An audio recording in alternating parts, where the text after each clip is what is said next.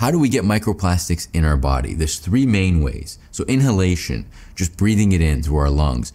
This happens from dust, from some of the clothes that we wear, these synthetic clothing that we wear. These small particles come off these clothes, for example. We inhale them, they go into our bloodstream, and they deposit themselves in different parts of our body, our heart, our lungs, and now our testicles. Number two, we ingest them. So we all know the bottled water carries the risk of microplastics being ingested in our body. So these plastic bottles of water, any type of bottle, sodas, different beverages, that could impact it. Even fish, we know that fish that are eating in the oceans, for example, they're consuming some of these microplastics that have polluted the oceans.